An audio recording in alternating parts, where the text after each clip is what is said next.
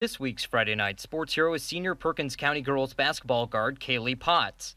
Last season, she was an 1,000-point scorer, and Potts is on pace for that again this year.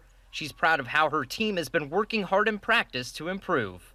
It's been going pretty good. We've actually been putting a lot of work in practice and have just done a super good job supporting each other, just learning from our mistakes and carrying on through that.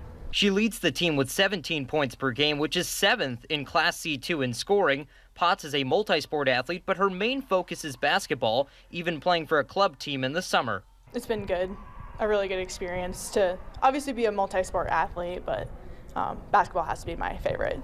Her individual performance has spurred on one of the most successful seasons for the team in years.